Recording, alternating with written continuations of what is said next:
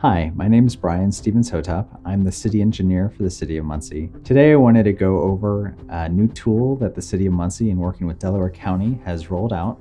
It's a portal for reporting street problems within the city, and it's a computer-based tool that can be used from a desktop as well as a mobile device. So the first thing you'll see on the Muncie Street Problem Reporting Hub is the actual button to get to the form to submit a street problem.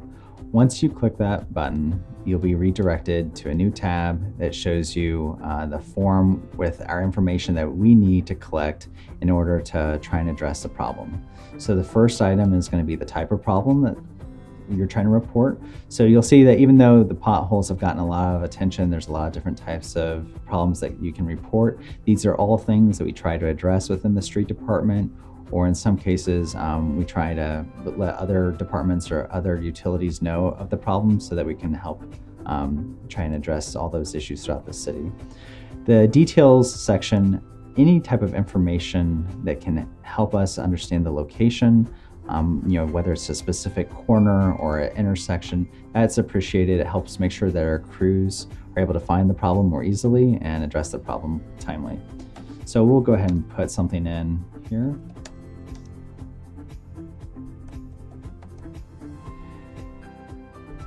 Then under name, this is something where we'd like to collect the name of people doing the reporting so that we can try and follow up with you and make sure that if we have questions, we know who to ask to or who we need to reach out to.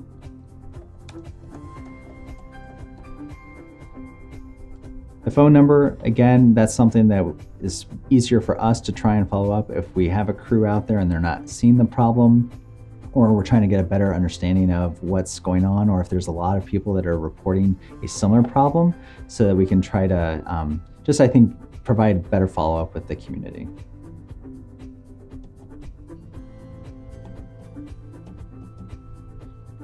Then email, that's one of our preferred ways of providing status updates for a project. So if it's in progress or once it's been completed, we'll try and let people that submitted a problem know that that project has been identified and completed.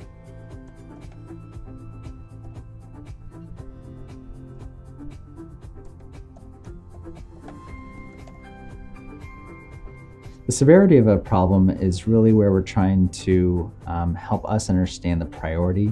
So in some cases, it's a pothole, it's something that gets on our list, we try and get to it timely. But if there's something that you feel is a true road hazard or something that's going to impact public safety, we'd ask that you try and identify the severity of that. So oftentimes a pothole might be something that's minor. If it's something where there's a real risk to human health, we'd ask you to put severe.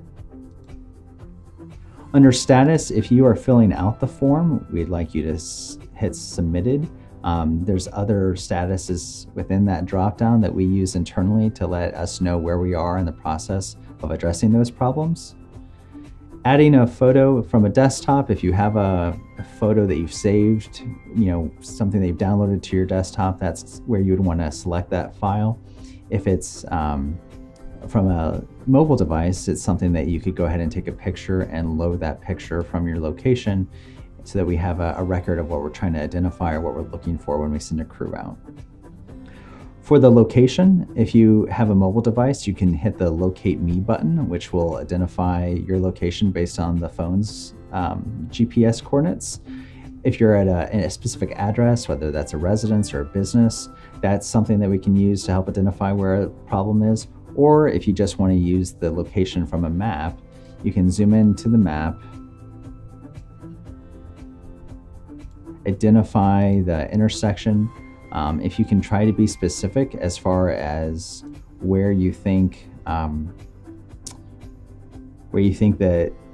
problem is occurring, if it's on the northwest corner or if it's in between two blocks, go ahead and actually put it where you think that problem is identified, and a marker will show up, which then will, and that marker can be moved or dragged as you need to. So once you feel good about the location of the problem, you can scroll further down under complete form, hit submit entry. Once you hit complete the form, we will receive the report of that problem.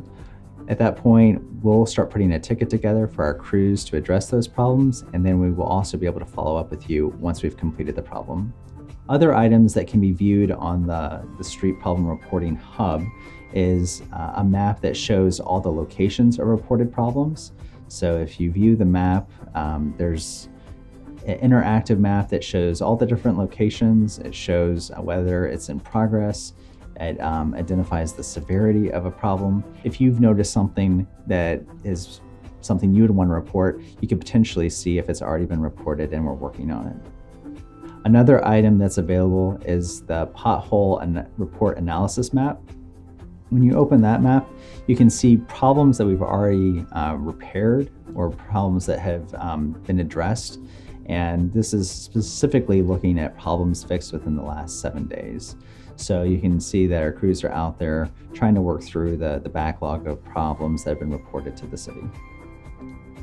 Finally, at the bottom of the hub, there's a little more information about learning about potholes, the causes, some safety advice that we suggest for our crews when we're out there, trying to give them some space, going slow when crews are out working. And also just a reminder to help give us some time to address these problems, as there are a lot that get reported to us, and it takes some time for all of our crews to be out there and repair those. That completes my overview of the Street Problem Reporting Hub. And if you have any further questions, I hope you reach out to the Street Department and myself.